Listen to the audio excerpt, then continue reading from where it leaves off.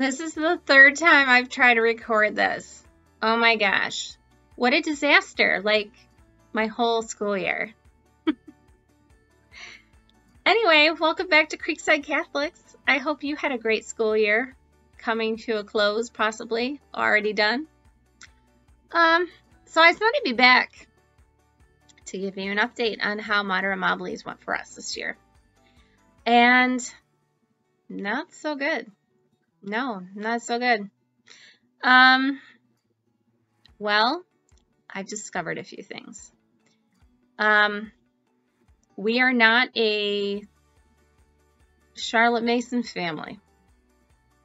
Now, in my head, I had this like fantasy of, you know, my kids sitting around and listening wide-eyed to me as I read them stories, and they would narrate back, and it would just be beautiful and perfect, and that's not how it went at all.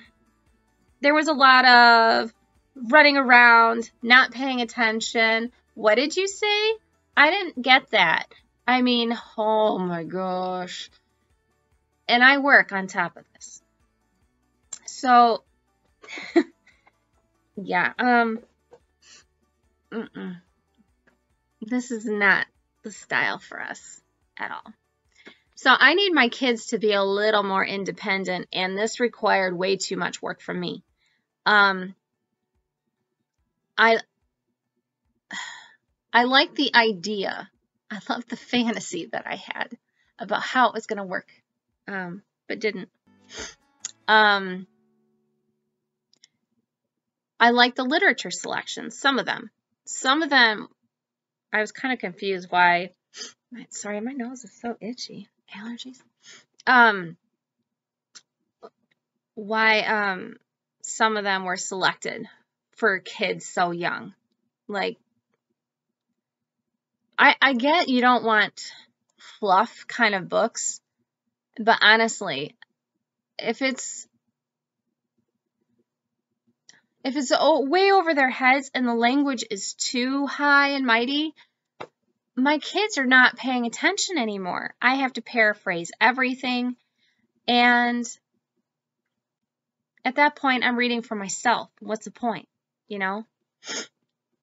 So, anyhow. And it was taking too long. Our school day was taking way too long. There were so many subjects. There was so much reading. And then I had to push everything back because I have to work for 5 hours in the morning. I work for another company. I have set hours. And they have to wait for me because there was very little that they could do on their own. Because I had to be part of literally everything.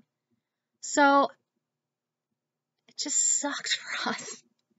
I mean, if you can do this while you're working, I mean, you know, props to you. You know, you are amazing if you can make it work. That's awesome. But for us, it didn't work. And the personalities of children I have, I will say the two things that were great that did come out of this. My daughter really loves reading a lot now. She's reading a lot more on her own. Like she's finished Heidi a couple of times. And now she's on to The Lion, the Witch, and the Wardrobe, which I had already read to her, but she wants to read on her own as well. And they're both a lot better at narrating. In the beginning, it was terrible. It was awful. And my son, who's the younger one, he'll be 7 in June. He was really bad at it. And now he's so much better. So those two things are like some fruits that came from it. But the rest didn't work for us. It was too much work on my part. It took too much time based on our schedule and my work schedule. And some of the literature selections, it was just like too much for them. It wasn't too bad for my daughter. I mean, although the Burgess Bird book she got done with early, and we did the audio too, and she still just wasn't having it.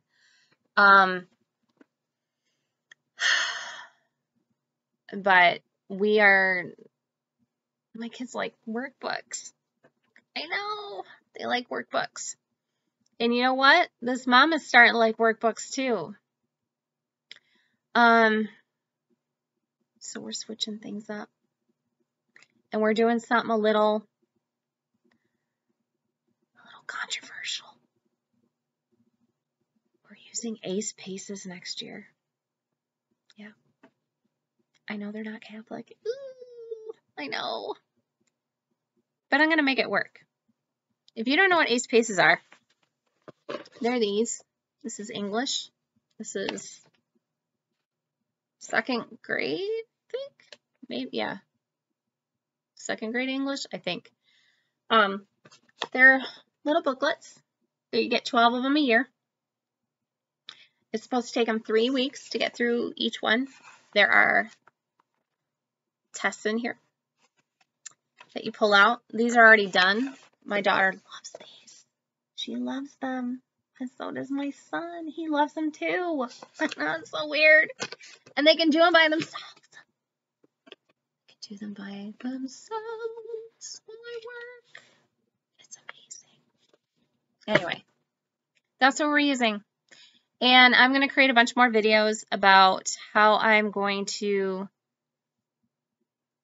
implement this, even though it's not Catholic. It's either non-denominational or Baptist. I'm not sure. So there's some things in their programs we won't use, and we can only basically use them up until a certain point, particularly in some subjects, like creative writing. Their literature selections get to Protestant. So at a certain point, we can't use those anymore. And in social studies is a little tricky too, because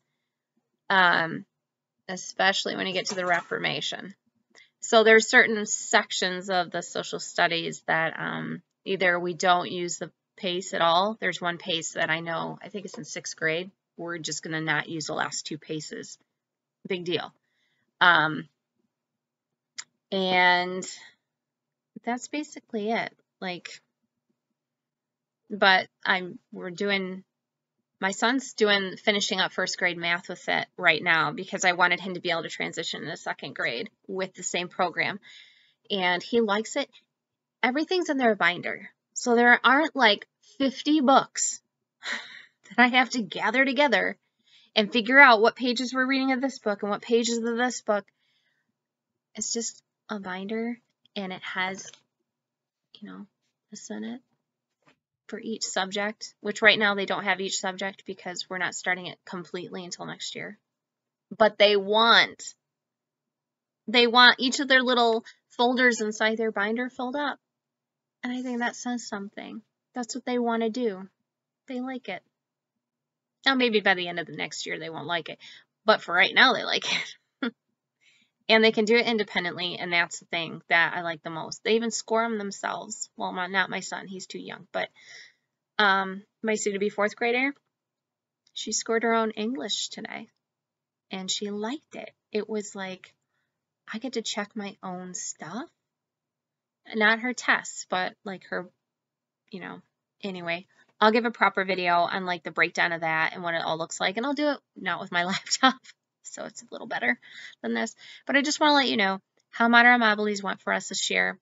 Basically, we stopped using it a couple months ago. We're doing my horse unit study right now to kind of finish up the year, and a couple of these ACE PACES books. And that's basically what we're doing. And then they're going to finish up their math, however long that takes into the summer, and just read. And then we'll start fresh in the fall.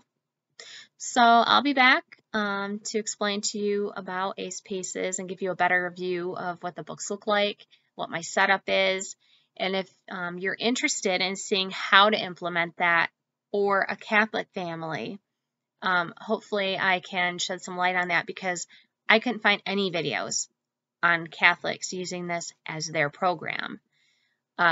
So I hope this is helpful. I look forward to seeing you. God bless you. Have a great rest of your school year. and I'll see you soon.